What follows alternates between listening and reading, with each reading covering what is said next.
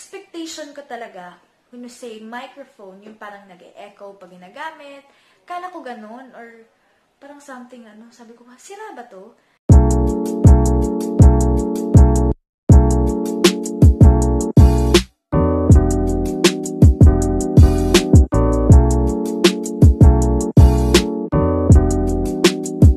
What's up guys? Welcome back to my channel. So for today, I have a special vlog kasi isi-share ko sa inyo ang isang vlogging equipment ko na ginagamit. So, eto yung Boya microphone. So, in-order ko to online sa Lazada. Ang name ng store ay JUAN GADGET. And then the price is $799. Tapos may shipping fee siyang 50 pesos. Pero nag-discount sila kasi parang may promotion sila that time.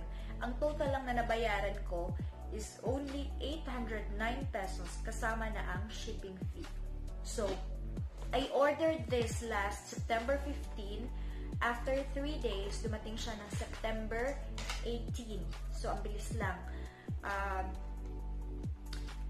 Plan ko sana is gagawa ako ng unboxing. Kaso na-change yung mind ko kasi nakikita ko online sa YouTube na maraming gumagawa ng unboxing kung anong laman, kung magkano presyo sa nabili. Yun lang yung pinaka-info na binibigay nila. So, I'll make it special. I'll make a review after almost 3 weeks of using kung matibay ba siya. And then, before you consider buying this, kung worthy ba siya or kailangan ba talaga or you need another microphone, please watch until the end. So, ang name pala ng microphone na to is Boya MM1. Eto, parang may seal siya, tapos may nakalagay one gun. May dalawa siyang wire. Etong curly-curly, compatible siya sa DSLR at mga cameras. And then, eto naman is compatible sa mga phone. Eto lang yung ginagamit ko. And then, meron siyang special pouch na pwede mo ilagay dito ang mic pag nagva-vlog ka outside. What's cute is may name siyang Boya. Ayan, Boya. Ang pinaka-microphone niya, guys, is eto lang. Eto. May name siyang Boya. Maano mo talaga siya na durable siya kasi mabigat at hindi siya yung parang plastic lang. Tapos, meron siya nitong parang fur, something. Ito yung nakikitan ako kasi malambot. And then, may name din siyang Boya. Sabi dun sa mga review na pinapanood ko, nag-filter daw to ng hangin para hindi siya masyadong maingay if ever nag-vlog ka outside. So, as of the moment, wala akong ginagamit na microphone. Only yung built-in sa, sa phone. So, after 3 weeks, almost 3 weeks of using, I can say that durable siya, and then physically maganda siya, and pag ginagamit mo talaga siya outside, kasi nung nagtagaytay kami, meron akong kinuhang mga video, hindi ko pa nga lang na-upload, parang ang cute tignan na nag-vlog ka, tapos may furry na, microphone. Parang, ang lakas makapag, parang feeling vlogger ka talaga. Ganda. And then, let's try to test the microphone kung may difference siya kung walang microphone or meron. So, set up natin. So, yung room ko pala, close siya. Hindi siya masyadong maingay. Kasi hindi ako nag-aircon. Medyo mainit, pero tinitiis ko para sa inyo. Charot. Medyo mainit nga. Pero, close yung room. So, wala kang maririnig na mga maingay. Kasi nag-EML sila dun sa baba. So, hindi masyadong Try ko isaksak ang microphone kung may difference ba siya. So, yan guys. Naka-microphone na ako. Let's tingnan natin kung effective ba siya or may difference ba. Kasi ako hindi pa ako makapagbigay ng decision ko kasi yun nga, i-review ko pa tong video after kasi hindi ko naririnig. Nung pagkadating pala nito, trinay namin agad, nag-cover na gitara yung asawa ko, and then expectation ko talaga, when you say microphone, yung parang nag-e-echo pag ginagamit, kala ko ganun, or parang something, sabi ko, sira ba to? Hindi ba to gumagana? Ba't parang walang parang wala. Pag tinitingnan nyo lang, kasi ganyan lang.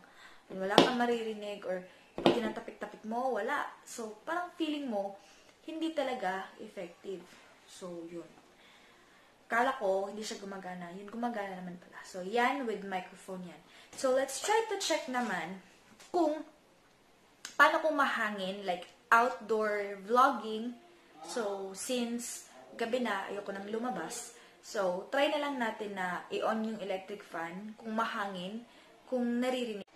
So, yan guys, naka-on yung electric fan and yung hangin is naka-focus sa akin. Wala akong ginagamit na microphone as of the moment. So, let's see or let's listen kung ano ang effect niya kung hindi ka nagma-mic. Yan, naka-on ang microphone, sinaksak ko.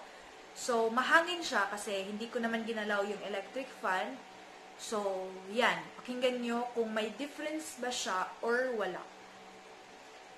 So, don't worry guys. This is an honest review. This is not a paid review kasi binili ko yung mic for my own money. So, isi-share ko lang sa inyo kasi alam ko, ang hirap magsimula sa YouTube, ang hirap kung anong gagawin, and hirap nang mapasubo kayo sa isang bagay na hindi naman talaga kailangan, or ano ba talaga ang mga dapat. So, I will give my decision after. So, yan guys, the second test na gagawin natin is with aircon. As of the moment, naka-on yung aircon, and then wala akong mic na ginagamit. So, yan ang effect kapag nag-vlog kayo na may tunog ng aircon while having a vlog. And then, let's try kung ano ang effect naman kapag may aircon and then gumagamit kayo ng mic. So, yan. Well, nagsasabi kayo, hi, welcome back to my channel. So, yan. Kapag nagsasalita ka, having background noise, pero may mic ka. So, last test naman natin, guys, is what if wala ka sa isang closed room. So, binuksan ko yung dalawang doors dito at saka dun sa may terrace. Inopen ko. Medyo maingay sa labas. So, eto yun kapag nag-vlog ka ng open ang area and then wala kang mic na ginagamit.